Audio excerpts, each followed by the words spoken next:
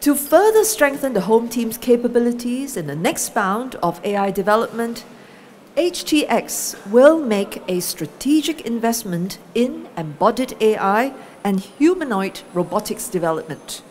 This commitment will be anchored by the new Home Team Humanoid Robotics Center, or H2RC, to be launched in the second quarter of 2026.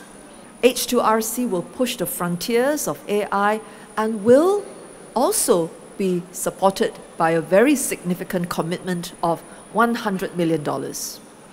It will be a pioneering research facility where roboticists and AI practitioners from HTX, industry, and academia will converge to shape the next frontier of robotics in public safety.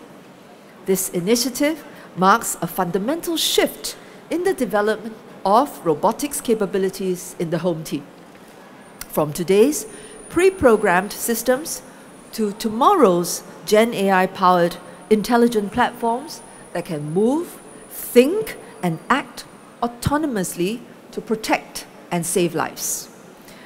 With more advanced capabilities, we expect to deploy these robots to a wider range of hazardous scenarios where our officers have often faced risks to life and limb.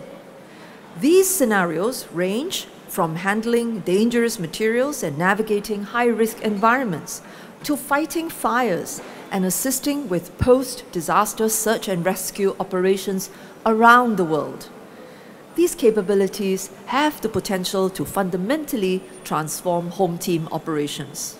But even as HTX pushes the boundaries of AI development, the home team is committed to developing and deploying AI responsibly.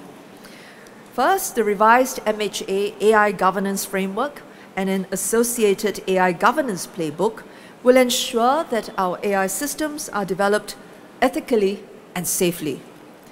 Second, we are investing in R&D of responsible AI practices such as HTX's white box platform to rigorously test and validate AI solutions before deployment.